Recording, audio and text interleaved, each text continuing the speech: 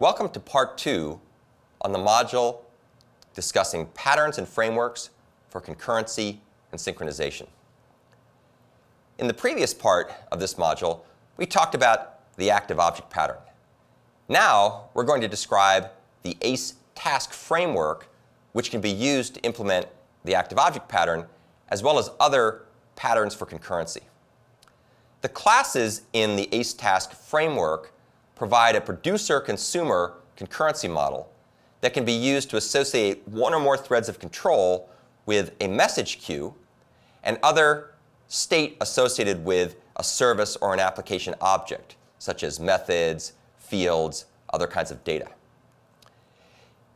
Typically, application classes will inherit from the ACETask base class, override its methods, and these methods are then called back by the ACETask framework in order to be able to decouple the thread in which invocations are made from the thread in which these invocations are actually executed in one or more threads of control.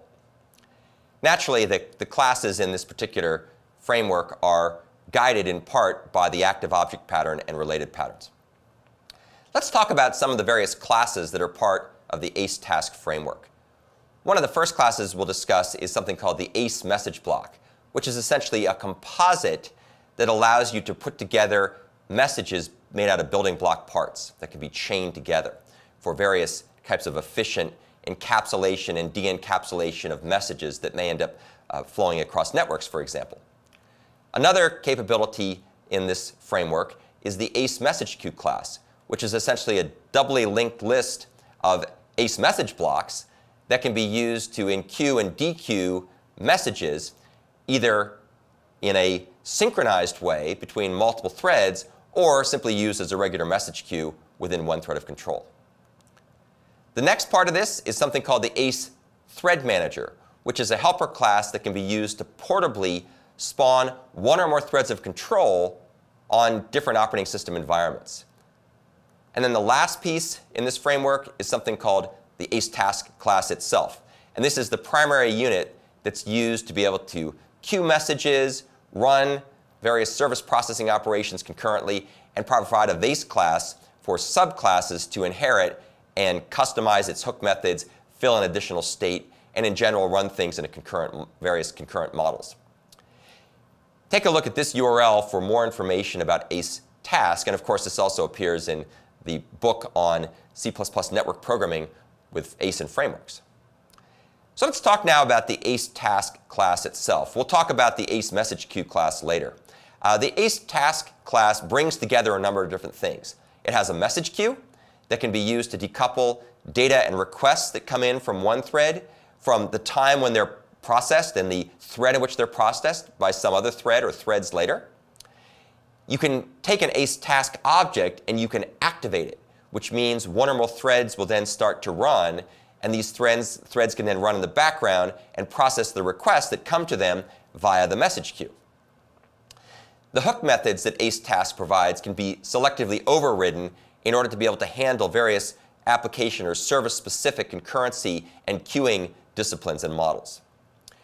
By inheriting from ACE service object, which in turn inherits from ACE event handler, you can use instances of ACETask both to be linked dynamically as well as to be run by callbacks reactively from the reactor. And we'll see how we use this a little bit later when we generalize the application of this framework to other more complex concurrency patterns. From a commonality and variability point of view, an ACETask essentially hides the variability of concurrent processing and queuing by a common API with a certain set of templates and a certain set of hook methods that you override and customize in various ways. Let's talk a bit about each of these hook methods. There are 4 of them that are important to understand.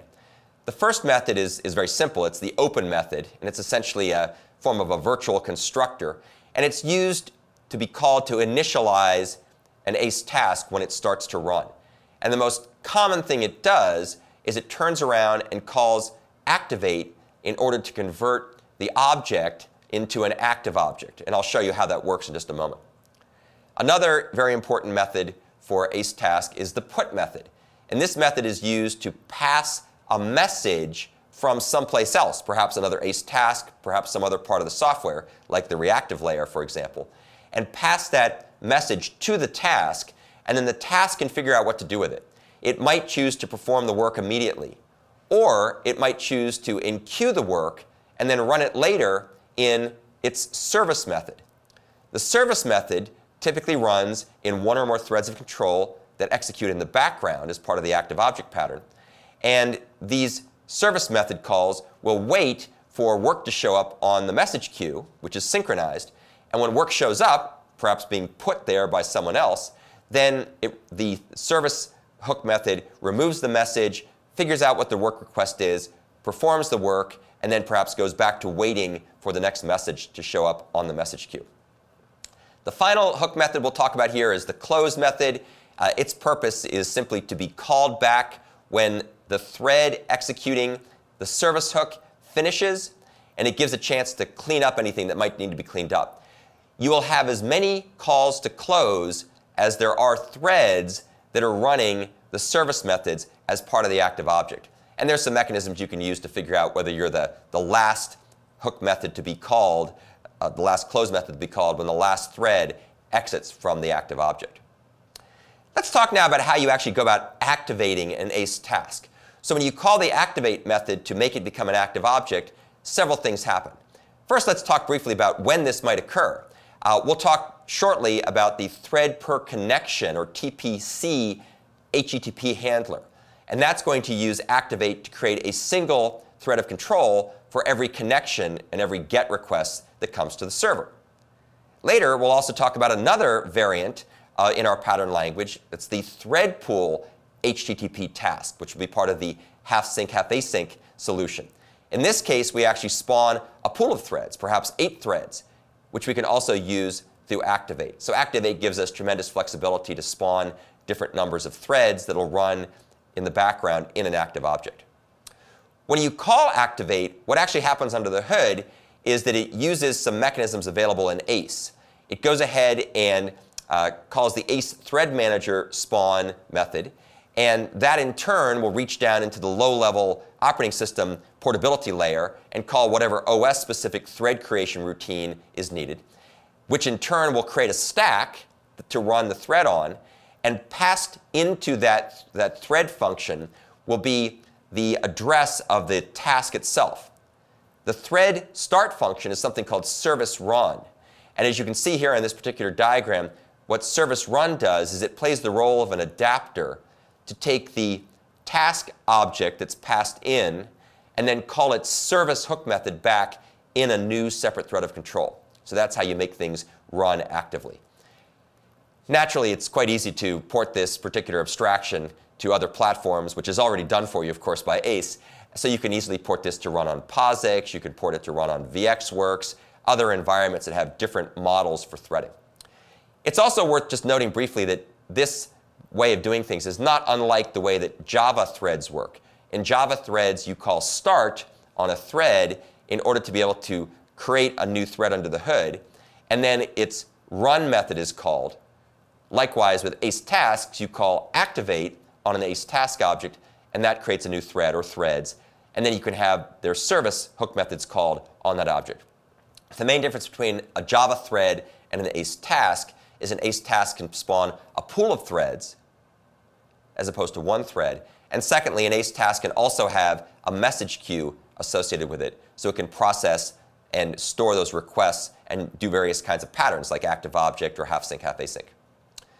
So to summarize this particular discussion about the ACETask framework, it provides a nice extensible object-oriented concurrency capability that can spawn threads in the context of an object, so it's an object-oriented concurrency model. And then it allows you to be able to transfer and queue messages between the different threads. You can use this particular framework for various things. We're going to focus first on using it for active objects, where we're trying to decouple the thread that invokes an operation from the thread that runs the operation. And we'll be using a subset of the full-blown active object pattern to do this, because that's going to give us just the features we need without incurring additional complexity or overhead. And then later, in a different part of this module, we'll come along and show how we can use the ACETask object-oriented concurrency model for a more sophisticated concurrency pattern called half sync, half async. And this will allow some parts to remain synchronous or reactive, and then we'll be able to connect those things up with the various threads in a pool of threads managed by an active object. So you'll get a chance to see this framework in a couple of different contexts.